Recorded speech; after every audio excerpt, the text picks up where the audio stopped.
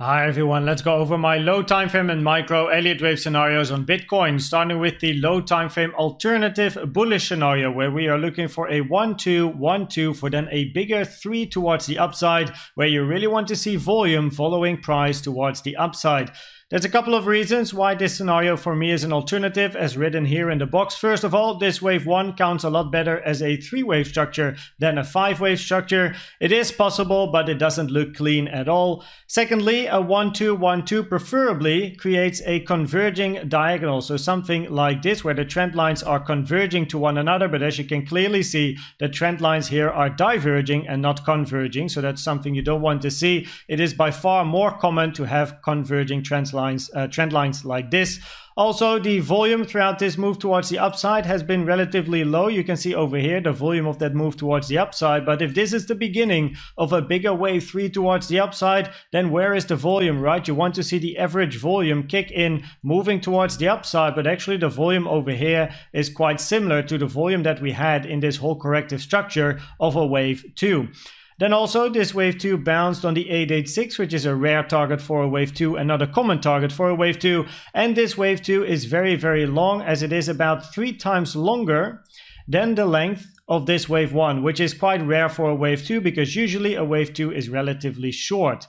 If we then go to my preferred scenario, which is the bearish scenario, we are looking at a corrective structure in an A, B, C, or WXY. Doesn't really matter, as the target area was the same between the 1 and the 1.236, which has been very, very nicely respected indeed. A little bit of a wick above to grab the liquidity for then eventually a move to the downside, which is exactly what we've been looking for. Now, the 886 is a common target for a wave X or a wave B, so very nicely respected for then this move towards the upside.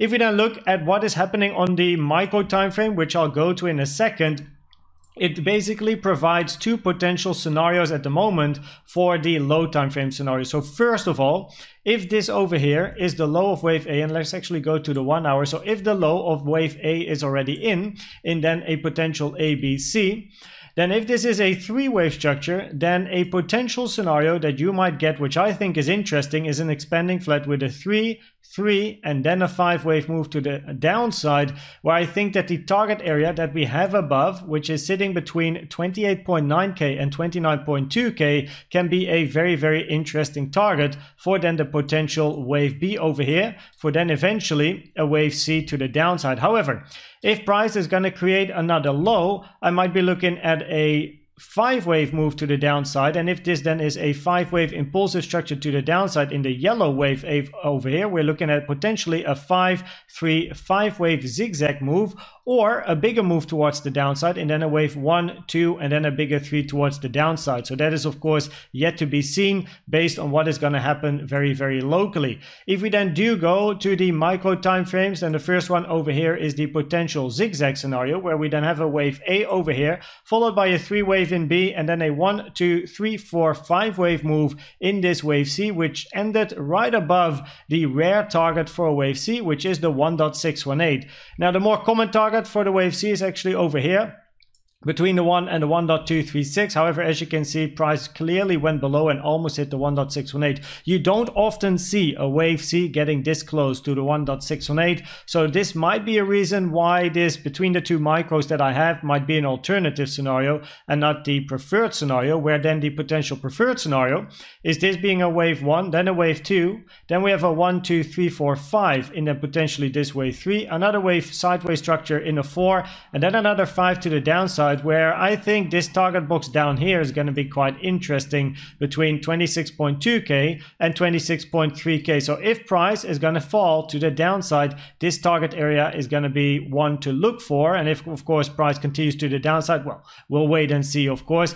For the ones asking about a potential 5-wave structure over here in this wave 1, because yeah, it does look very like 3-wave-ish, but you never know, it can also be a 5-wave structure. I basically asked John in Discord, our basically like low time frame counter on the 1, 3, 5 minute stuff, to say, yo, do you have any counts of that like structure? And he came up with this. So this is the structure at the beginning of the move towards the downside, where you can see he currently labeled it as an A, but of course it can be a wave 1 as well. It's simply a 5-wave structure, where this is the 1 minute, guys, 1 minute counting, where you then have a in between the brackets, you have a wave 1, 2, then a wave 3, a sideways 4, and then a wave 5. So yes, it is possible to come up with a 5-wave count over here. Of course, it's not the cleanest impulse we've seen in the world, but nonetheless, it is possible to come up with a 5-wave count. And you always have to think, especially seeing the price action over here, that this can potentially be a 5-wave structure, because of course this looks quite impulsive to the downside, and potentially we get some more downside depending on what price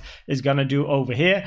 If we then look at the CVD divergences, this is very, very important. I've been repeating it in a couple of videos now because yeah, we do have some bullish divergences over here where the target is then the high at 28.5k. However, local CVD always gets priority. And yeah, I had a cut in the video because I wanted to include this, because what is happening from a CVD standpoint is super interesting to tell you. So sorry for the small delay in the video coming online, but on the 15-minute over here, lower high on price, higher high on the yellow CVD, right? So before this pump happened, bearish CVD divergences, and still with this pump, bearish CVD divergences, lower high on price, higher high on the yellow line. But if we then have a little look closer and remember the color, the yellow line over here, what happened even more locally is that we started to create bullish divergences with that same yellow line. So over here, a higher low on price, lower low on the yellow CVD, which is a bullish divergence. So first the yellow line shows bearish on the 15, but then more locally it starts to create bullish CVD divergences.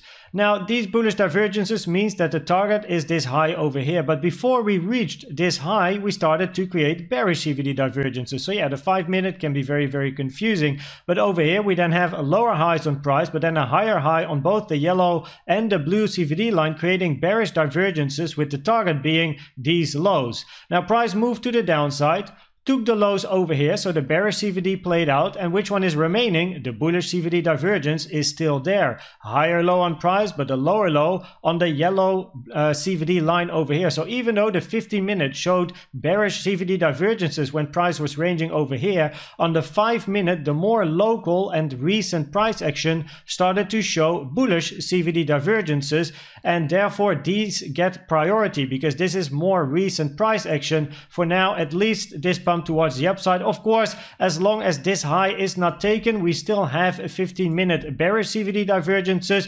But whatever you do, of course, more locally for potential trading setups, you need proof of support, and CVD can be a great proof of support for potential entries in certain trades. I hope this video was helpful or valuable to you. Please check out the most recent educational update I've done about, in my opinion, the best trading indicator that you can use, which is the CVD, as I've shown you just now. Thanks for watching this video and subscribing, and I will see you at the next one. Bye bye.